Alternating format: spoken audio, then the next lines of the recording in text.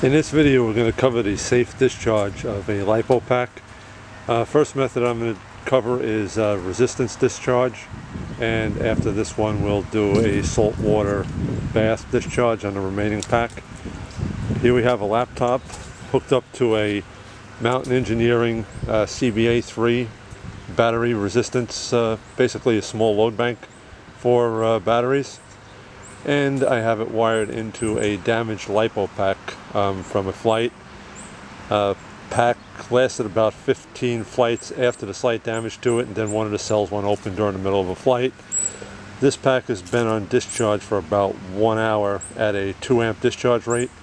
You can see how the cells themselves have expanded a little bit. They were slightly puffed to start with. It was one of the early series red pulse packs that had a tendency of getting a little chubby. Here you can see the amount of swelling that the individual cells experience. This pack was discharged at a rate of 2 amps. It's a 5,000 milliamp 6S pulse Lipo pack, and it's been discharging for a little over an hour. Total pack voltage now is below 0.4 volts. I'll wait till it drops down to 0 on the discharge cycle, and then tie the positive and negative ends together for disposal.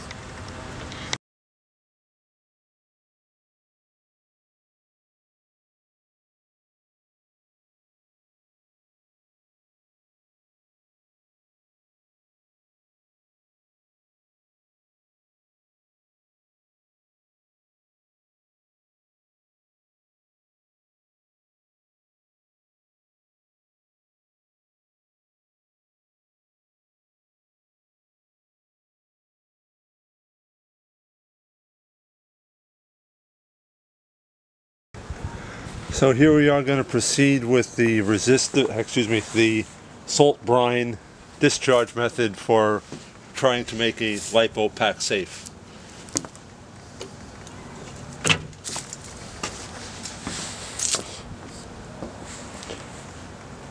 We're going to let the pack discharge in the saltwater brine for about 3 days. We'll return to the pack, cut the protective wrapping off of the pack, and measure the individual cell voltages. As you can see right now, we have some type of current flow through the brine solution from the negative terminal across to the positive terminal, which isn't fizzing, and we'll see. My assumption right now is the terminal ends will oxidize over. Hopefully they won't oxidize over before the pack fully discharges, but we shall find out in about 3 days.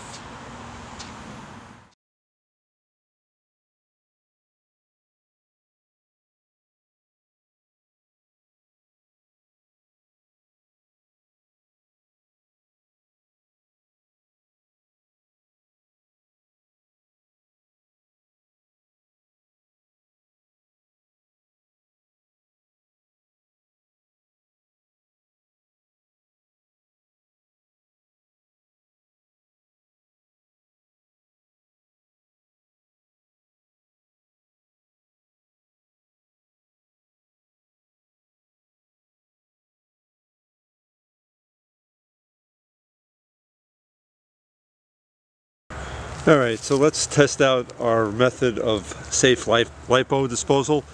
There has been talk on the internet about saltwater baths for Lipo disposal, or making it safe to throw in the trash.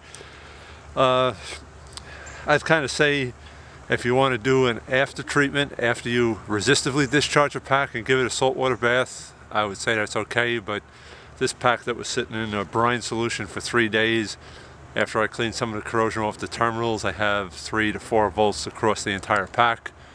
So right now, to see if it is indeed considered safe for disposal, I'm going to drive a nail through all of the cells, and we'll see what the reactivity of the pack is that was discharged through a brine solution.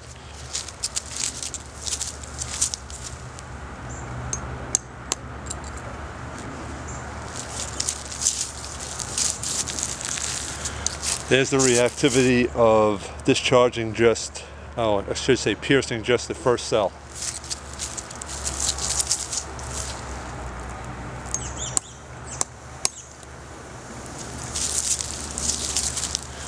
Now we're down to probably the second cell going into the third cell.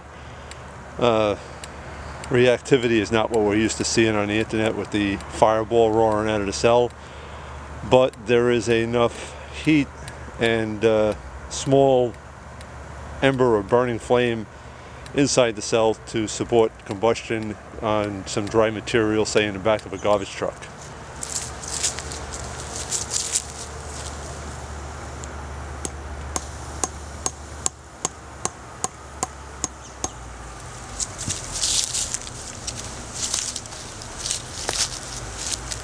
Down probably to the fourth cell of a 6S pack, and again some heat, gas venting, nothing spectacular.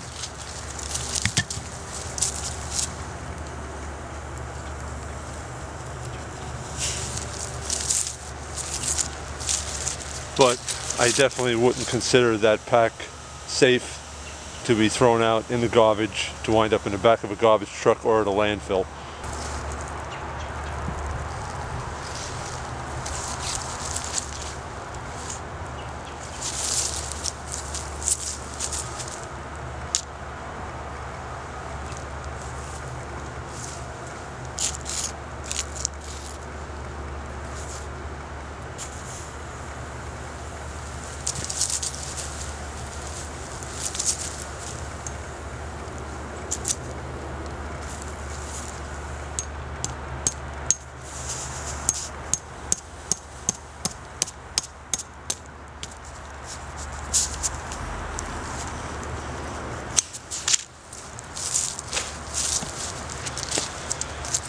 And I'm going to take this pack now that it's punctured through and through and reintroduce it to the salt bath, totally neutralize it, and dispose of it.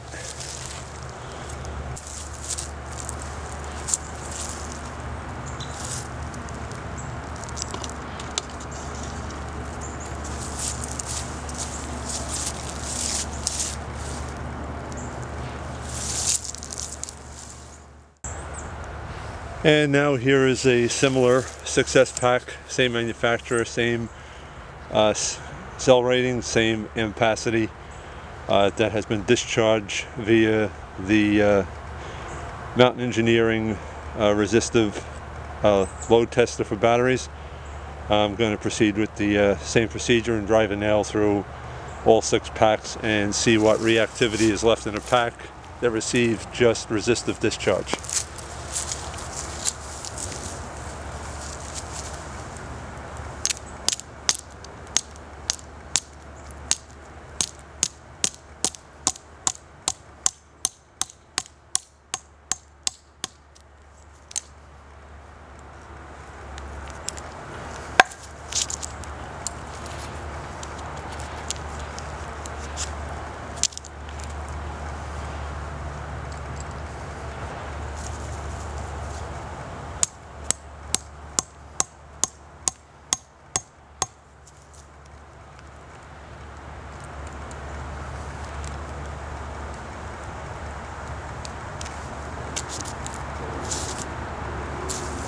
As you can see, the pack that was resistively discharged down to about 0.4 volts and then had its positive and negative leads shorted out has absolutely zero reactivity once the cells are punctured.